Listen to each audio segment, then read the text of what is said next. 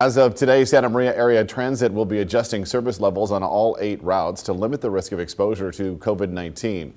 Instead of regular weekday service, SMAT or SMAT will expand its weekend service to 7 days per week.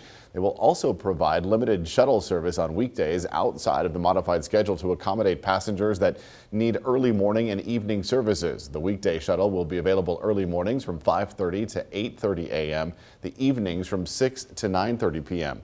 The weekday shuttle is by appointment only and will not operate on Saturdays and Sundays.